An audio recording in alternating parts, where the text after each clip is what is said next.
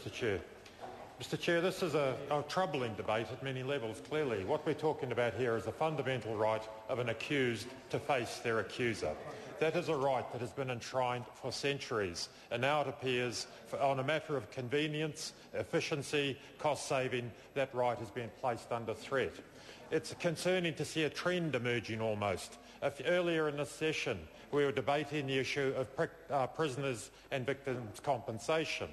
And within the context of that debate, I was proposing that there was an absolute responsibility on the state to protect the human rights of an inmate in prison.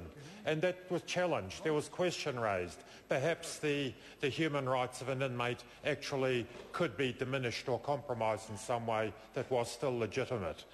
The arguments about justice, about the rightness, about absolute rights or not have been engaged at quite an articulate level. I won't endeavour to respond to that or to reiterate that.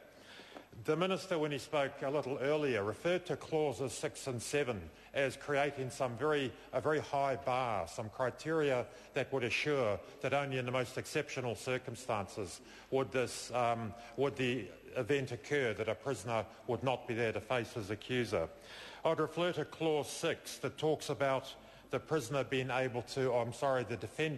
being able to effectively participate in his or her defence. Effectively participate. I would suggest that it is almost an oxymoron to suggest that a person could effectively participate in a trial at the end of a camera on a screen. I've been very intrigued to sit here observing the Minister during the course of this debate and the extent to which non-verbal communication is such an important part of this ongoing discussion. With all respect to the Minister, I hope he'll excuse me treating him as an item of observation. At the moment he is smiling and nodding. At different times in the discussion he has nodded quite thoughtfully, accepting points made. At other points he has arched his eyebrows, very clearly signalling that something of interest, something surprising has been said.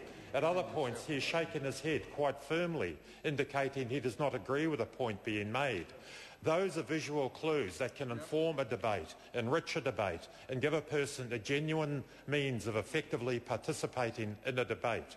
Remove those non-visual cues and clues, and a person is clearly at a major disadvantage in engaging in a discussion, in an event which could have very serious and long-term consequences on that person's well-being.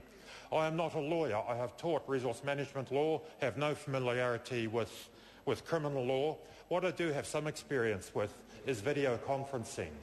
In my previous incarnation as a sustainable business advisor, I used to advocate for video conferencing, particularly for large organisations who routinely sent their employees, be they lawyers, architects, consultants, around the country.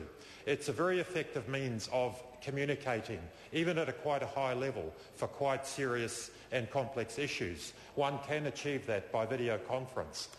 However, the underwriting requirement to that is that there must first be a relationship established. I deny anyone to have a meaningful, purposeful and satisfactory engagement by video conference with someone with whom they have not formed an initial relationship. That is a key underpinning to the effectiveness of video conferencing. And I would argue that simply to put a prisoner in front of a camera and to have a courtroom looking at a screen, there is no relationship established. The non-visual cues are the non-verbal cues, are not available to that person. It is undoubtedly, it's an absolute compromise, a denial of that notion of effective participation. There's a very easy remedy to this evening. I could say in passing we would absolutely support David Parker's proposal to suspend this debate, to allow the moment to think, to breathe and to look for better options. What we do have on the table this evening is an SOP from my colleague, Mr Kennedy Graham, that states quite simply, proposing in the new 9.1 to say AVL must not be used in any criminal substantive matter for the appearance of a defendant unless the defendant so elects. Put the right back where it belongs, to the defendant to choose. Mr. Chair. David Clendon. Mr Bridges made a point earlier that the right of appearance in a court could be taken away through misbehaviour. In fact, that right would not be taken away or denied through misbehaviour. That right would be surrendered. He quite clearly indicated, if I was to begin, I have a right as a Member of Parliament to stand and speak in this chamber. It's not an absolute right, but it's a very, very powerful right. If I was to stand here and hurl abuse at the chair, at a colleague, if I was to begin throwing glasses of water about, the right, and I don't propose to do that, I assure you, the right then would not be taken away from me to appear in this chamber. I would be surrendering that right through my misbehaviour, through my abuse of this place. Exactly the same situation as the few instances that Mr Bridges was able to muster. We have not yet heard a substantial reply to the challenge put by my colleague.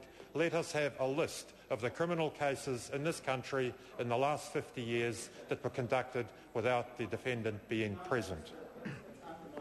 The question that has been posed, and I'll finish again by posing it, what is the need for haste? What is the need for urgency in this matter? The House is not under urgency.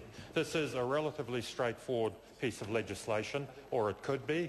It has been around for a wee while.